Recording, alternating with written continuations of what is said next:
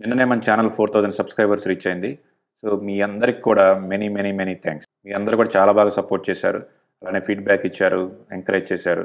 So ఫ్యూచర్‌లో కూడా అలానే మీ support ఉంటుందనుకుంటున్నాను. Let's grow our community. Thank you so much once again. A network అయినా సరే అన్ని ఏరియాస్‌లో ఫుల్ కవరేజ్ అనేది ఉండదు. దీనివల్ల ఏమవుతుందంటే కాల్ డ్రాప్స్ అవుతుంటాయి. మనం వేరే వాళ్ళకి కాల్ చేసినప్పుడు కాల్ ఫెయిల్ అవుతుంటుంది. వేరే వాళ్ళు మనకు కాల్ చేసినప్పుడు మనకు కాల్ రాదు. మనకు కనెక్ట్ అవ్వదన్నమాట.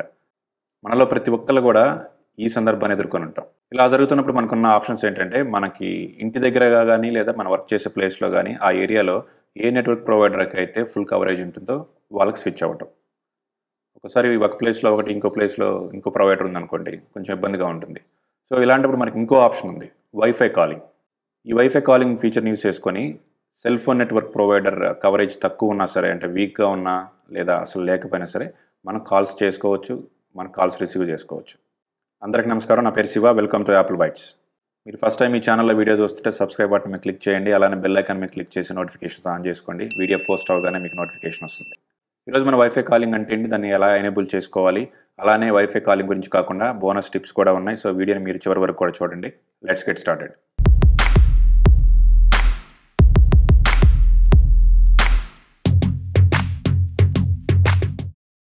మనం రెగ్యులర్గా ఫోన్ కాల్ చేసినప్పుడు కాల్ అనేది సెల్ ఫోన్ టవర్స్ ద్వారా నెట్వర్క్ ప్రొవైడర్ని రీచ్ అవుతుంది. సో అక్కడి నుంచి కాల్ ఎవరికైతే చేస్తామో వాళ్ళు రిసీవ్ చేసుకుంటారు. అదే మన వైఫై కాలింగ్ ఎనేబుల్ చేసుకుంటే మనం చేసే కాల్ సెల్ ఫోన్ టవర్స్ ద్వారా కాకుండా ఇంటర్నెట్ కనెక్షన్ ద్వారా నెట్వర్క్ ప్రొవైడర్ని రీచ్ అవుతుంది. అక్కడి నుంచి మనకి ఎవరికైతే కాల్ చేస్తామో వాళ్ళకి వెళ్తుంది. ఈ వాయిస్ ఓవర్ ఇంటర్నెట్ ప్రోటోకాల్ అనే సిస్టమ్ని యూస్ చేసుకుంటుంది. మనం జనరల్గా వాయిప్ కాల్స్ అంటాం. సో వైఫై కాలింగ్ ఎనేబుల్ చేసుకోవాలంటే ఆబ్వియస్లీ మనకి వైఫై కనెక్షన్ ఉండాలి. అలానే సిగ్నల్ స్ట్రెంత్ కూడా బాగుండాలి. ఇండియాలో ప్రస్తుతానికి జియో నెట్వర్క్, ఎయిర్టెల్ నెట్వర్క్ మాత్రమే వైఫై కాలింగ్ సపోర్ట్ చేస్తుంది. అలానే ఐఫోన్స్కి వచ్చేసరికి మనకి iPhone 6 and above మోడల్స్లో wifi calling అనేది అవైలబుల్ ఉంటుంది. ఇప్పుడు మనం వైఫై కాలింగ్ని ఎలా ఎనేబుల్ చేసుకోవాలో చూద్దాం. ముందుగా మనం నెట్వర్క్ చూస్తే ఇక్కడ డ్యూయల్ సిమ్, 2 సిమ్లు ఉన్న ఈ సిమ్ ఉంది. ఇందులో చూస్తే మనకి నెట్వర్క్ సిగ్నల్ కనపడుతుంది. ఇక్కడ అలానే జియో అని కనపడుతుంది. పక్కన వైఫై ఎనేబుల్ అయింది కాబట్టి వైఫై కనపడుతుంది. ఇప్పుడు మనం వైఫై కాలింగ్ ఎనేబుల్ చేసి వైఫై కాల్ చేస్తే డిఫరెన్స్ ఏంటో చూద్దాం. సో ఈ వైఫై కాలింగ్ని 2 విధాలుగా ఎనేబుల్ చేయొచ్చు. మనం సెట్టింగ్స్లోకి వెళ్ళాక మొబైల్ డేటా మీద ట్యాప్ చేస్తే మనకి 2 నెంబర్స్ కనపడతాయి. 2 ఉంటే ఒకటి ఉంటే వాటి కనపడుతుంది. అక్కడికి వెళ్ళని చేయొచ్చు. లేదా మనం ఫోన్ యాప్లోకి వెళ్ళామంటే ఫోన్ మీద ట్యాప్ చేసామంటే ఇక్కడ వైఫై కాలింగ్ అని కనపడుతుంది. సో దీని మీద ట్యాప్ చేస్తే మనకు ఏవైతే లేబుల్స్ పెట్టుకున్నామో 2 నెంబర్స్కి, ఒకటి ఉంటే ఒకటి, 2 ఉంటే మనం లేబుల్స్ పెట్టుకుంటాం కదా. నాది పర్సనల్ వర్క్ అని ఉంది. సో ఇప్పుడు నేను పర్సనల్ మీద ట్యాప్ చేశానంటే wifi calling on this iPhone అని ఉంది. సో నేను ఈ నెంబర్కి నేను ఎనేబుల్ చేయాలా లేదా, ఇండివిజువల్ నెంబర్కి ఇండివిజువల్గా ఎనేబుల్ చేసుకోవాల్సి ఉంటుంది. నేను ఆన్ చేశాను. ఆన్ చేయగానే ఇక్కడ ఒక మెసేజ్ వస్తుంది. దీని గురించి మీరు వరీ అవ్వద్దు. ఎందుకంటే మనం సెల్ ఫోన్ టవర్ ద్వారా మన కాల్ వెళ్ళినట్టయితే మన లొకేషన్ అనేది ఈజీగా ఐడెంటిఫై చేయగలరు. మేబీ ఎమర్జెన్సీ సర్వీసెస్ కానీ ఏ విధంగా ఎప్పుడైనా సరే. అదే మనం వైఫై కాలింగ్ చేస్తే మన కాల్ అనేది సెల్ ఫోన్ టవర్స్ ద్వారా వెళ్ళదు కాబట్టి మన లొకేషన్ ఐడెంటిఫై చేయాలంటే మనం యాక్సెస్ పర్మిషన్ ఇవ్వాల్సి ఉంటుందన్నమాట. సో మీరు ఎనేబుల్ అని ట్యాప్ చేయండి. అలానే వెనక్కి వచ్చి 2 నెంబర్స్ ఉంటే దాన్ని కూడా ఎనేబుల్ చేయండి. ఇప్పుడు వైఫై కాలింగ్ ఎనేబుల్ అయింది. ఇంతే, సింపుల్. ఇంతకు మించి ఏం లేదు వైఫై కాలింగ్ ఎనేబుల్ చేయాలంటే. ఒకవేళ మీరు వైఫై కాలింగ్ ఉన్నప్పుడు ఎమర్జెన్సీ సర్వీస్కి కాల్ చేస్తుంటే మీరు అడ్రస్ అనేది చెప్పడం, వెర్బల్గా చెప్పడం అనేది మంచిది. వాళ్ళకి కరెక్ట్ అడ్రస్ రాకపోవచ్చు కదా. సో ఇప్పుడు వైఫై కాలింగ్ ఎనేబుల్ చేసాం. ఇప్పుడు ఇక్కడ చూస్తే మళ్ళీ మనం సిగ్నల్కి వచ్చామంటే ఇప్పుడు నేను ఎయిర్ప్లేన్ మోడ్లో పెడుతున్నాను. అప్పుడు ఏమవుతుందో చూద్దాం. ఇక్కడ మీరు గమనిస్తే నెట్వర్క్ సెలక్షన్లో జియో వైఫై అని వచ్చింది. అంతకుముందు జియో 4G అని ఉండేది. ఇప్పుడు జియో వైఫై అని వచ్చింది. సో ఒకసారి మీరు వైఫై కాలింగ్ ఆన్ చేసినా కూడా ఇమీడియట్గా మీకు జియో వైఫై అని రాకపోవచ్చు. కొంచెం సేపు వెయిట్ చేస్తే జియో వైఫై అని వస్తుంది. సో ఎయిర్టెల్ నా దగ్గర లేదు కాబట్టి ఎయిర్టెల్లో ఎలా ఉంటుందో తెలియదు. మీరు ఒకసారి చూడండి, డిఫరెన్స్ అనేది మీకు తెలుస్తుంది. సో ఇప్పుడు మనం ఇందాక సిగ్నల్ స్ట్రెంత్ చూసాం కదా, మళ్ళీ అక్కడికే వెళ్దాం. ఇక్కడ చూస్తే మీరు డిఫరెన్స్ చూడండి. ఇందాక మనకి నెట్వర్క్ సిగ్నల్ స్ట్రెంత్ కనపడ్డది, జియో అని ఉంది, వైఫై ఐకాన్ మాత్రమే కనపడ్డది. కానీ ఇప్పుడు చూస్తే జియో వైఫై అని కనపడుతుంది. అంటే 2 లైన్స్కి కూడా వైఫై కాలింగ్ అనేది ఎనేబుల్ అయింది. సో ఇప్పుడు నేనేం చేస్తాను, కాల్ చేయాలి. కానీ ఇప్పుడు నాకు నెట్వర్క్ సిగ్నల్ కూడా ఆన్ అయి ఉంది. నేను ఎయిర్ప్లేన్ మోడ్లో పెడతాను. ఇప్పుడు నెట్వర్క్ అనేది లేదు, ఓన్లీ వైఫై ఉంది, బ్లూటూత్ ఉంది. ఇప్పుడు నేను కాల్ చేస్తే ఇప్పుడు చూడండి, నెట్వర్క్ సిగ్నల్ ఉంది కదా, కనపడట్లేదు. చూడండి, రెండింటికి కూడా కనపడట్లేదు. So it's not connected to cell phone towers. Only wifi ద్వారానే కాల్ వెళ్తుంది. ఇప్పుడు నేను కాల్ చేస్తాను. చూడండి, కాల్ వస్తుంది. ఇక్కడ ఆన్ చేశాను. హలో, స్పీకర్లో పెడుతున్నాను. Hello hello. సో చూసాం కదా, మనం సెల్ ఫోన్ నెట్వర్క్ సిగ్నల్ లేదు, ఓన్లీ వైఫై ద్వారా కాల్ వెళ్ళింది. అదేవిధంగా కాల్ కూడా వస్తుంది, మనం కాల్ చేస్తే కాల్ కూడా రిసీవ్ చేసుకోవచ్చు. ఇక్కడ చూడొచ్చు మీరు, ఎయిర్టెల్ మోడ్లో ఉంది.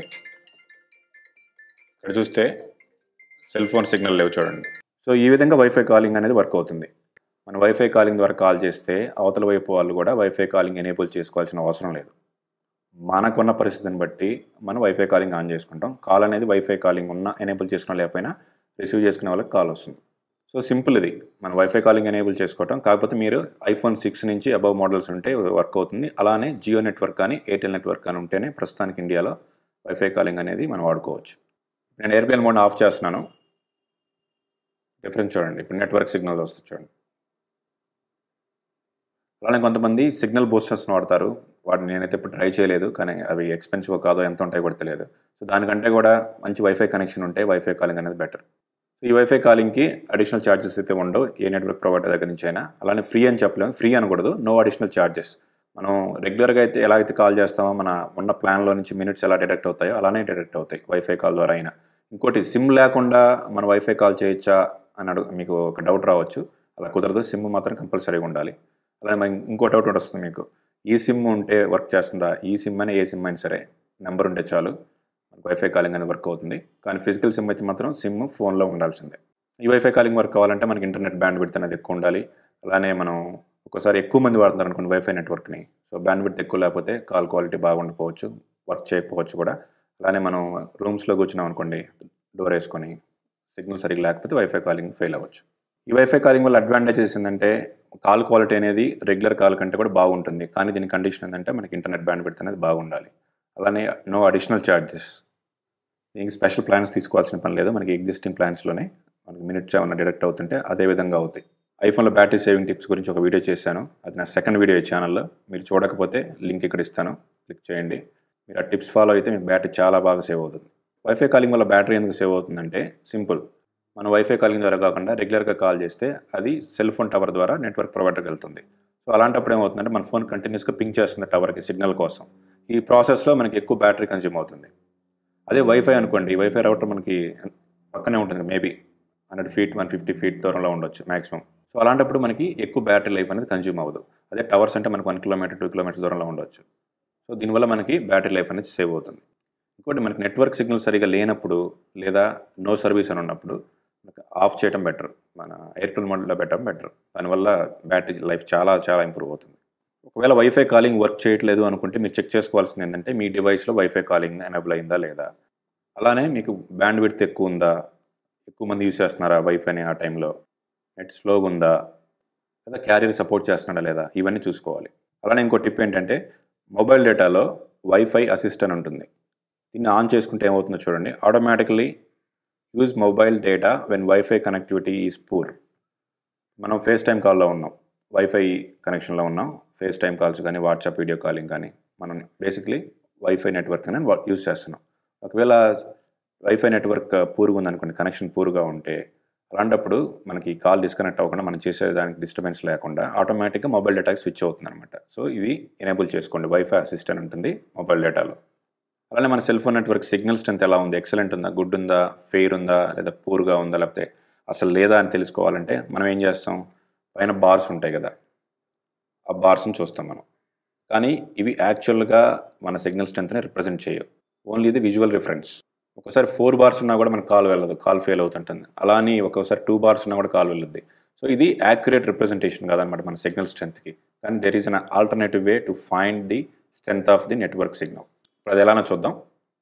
మీరు డయల్ ప్యాడ్లో *300*12345#. సో ఇది టైప్ చేసి మనం డయల్ చేసామంటే మనకి ఈ విధంగా వస్తుంది. ఇక్కడ మనం చూడాల్సింది ఏంటంటే సర్వింగ్ సెల్ మెజర్ అని ఉంటుంది, LTE serving cell measure, RSRP 0 అని ఉంటుంది. మనం ఈ పారామీటర్ చూడాలి. RSRP అంటే reference signal received power. RSRP 0 దగ్గర మనకి ఇక్కడ సిగ్నల్ స్ట్రెంత్ కనపడుతుంది. అది ఎలా ఉంటుందంటే మైనస్లో ఉంటుంది, -113. ఇది కాన్స్టెంట్గా చేంజ్ అవుతుంటుంది మన సిగ్నల్ స్ట్రెంత్ని బట్టి. సో అలానే RSRP1 అని ఉంది. ఇది నెక్స్ట్ టవర్ అనమాట. మన చుట్టూ మల్టిపుల్ టవర్స్ ఉండొచ్చు. ఒక టవర్ సిగ్నల్ అది, నెక్స్ట్ టవర్ సిగ్నల్ వచ్చేసి ఇక్కడ చూపిస్తుంది. సో ఇప్పుడు -107 ఉంది, -111 ఉంది. సో మన సిగ్నల్ స్ట్రెంత్ని ఎలా ఐడెంటిఫై చేస్తాం, స్ట్రాంగ్ ఉందా లేకపోతే ఎక్సలెంట్ ఉందా అనేదంటే -90 డెసిబెల్స్ ఉంటే ఎక్సలెంట్, అలానే -91 టు -105 ఉంటే గుడ్, అలానే -106 నుంచి -110 వరకు ఉంటే ఫెయిర్, అలానే -11 నుంచి -119 వరకు ఉంటే పూర్గా ఉన్నట్టు, అలానే -120 కానీ అంతకంటే తక్కువ అంటే వాల్యూ ఎక్కువ ఉంటుంది మైనస్ కాబట్టి -121, 125 ఉంటే డెడ్ జోన్ అనమాట, సిగ్నల్ అసలు ఉండదు. ఈ విధంగా మన ఫోన్లో సిగ్నల్ స్ట్రెంత్ ఉందనేది తెలుసుకోవచ్చు. కనపడే బార్స్ ఓన్లీ విజువల్ రిప్రజెంటేషన్ అనమాట. అంతకుముందు కొన్ని ఫోన్స్లో మేబీ నోకియా ఫోన్స్లోనేమో మనకి ఇక్కడ కావాలంటే ఆప్షన్ ఉండేది, డెసిబల్స్లో చూపించాలా లేదా మనకి ఇట్లా బార్స్ చూపించాలా అని. కానీ ఇప్పుడు దాన్ని మార్చలేము, మనం ఎప్పుడు బార్స్లోనే కనపడుతుంది. ఇందాక మీరు గమనించారో లేదో, నేను ఎయిర్ప్లేన్ మోడ్లో పెట్టినప్పుడు వైఫై, బ్లూటూత్ ఆన్ అయ్యే ఉన్నాయి. మామూలుగా అయితే ఎయిర్ప్లేన్ మోడ్ ఎనేబుల్ చేసామంటే అన్నీ కూడా ఆగిపోతాయి, అంటే వైఫై కానీ సెల్ డేటా కానీ లేదా బ్లూటూత్ కానీ. ఇలా అనుకుందాం, ఫస్ట్ టైం ఆఫ్ చేసినప్పుడు అంటే ఎయిర్ప్లేన్ మోడ్ ఆన్ చేసినప్పుడు మనకి అన్నీ ఆఫ్ అయిపోయినాయి. సో నెక్స్ట్ టైం నుంచి మనకి ఎయిర్ప్లేన్ మోడ్ ఆన్ చేసినప్పుడు మనకి ఏది ఆన్ అయి ఉండాలి, అంటే ఆఫ్ అవ్వకూడదో మనం చూస్ చేసుకోవాలనుకుంటే నేను బ్లూటూత్ ఆన్ చేశాను ఇప్పుడు. సో ఇప్పుడు మన ఎయిర్ప్లేన్ మోడ్ నుంచి బయటకు వచ్చాను, అన్నీ ఆన్ అయి ఉన్నాయి. నేను నెక్స్ట్ టైం ఎయిర్ప్లేన్ మోడ్లోకి వెళ్తే మళ్ళీ ఏదైతే ముందు చూస్ చేసుకున్నామో అది ఆన్ అయి ఉంటుంది. సో దీనివల్ల ఏంటంటే మనకి ఎయిర్ పాడ్స్ కానీ లేకపోతే వాచ్ కానీ మనకు కనెక్ట్ అయి ఉన్నప్పుడు ఆ కనెక్షన్ అనేది అంతే ఉంటుంది.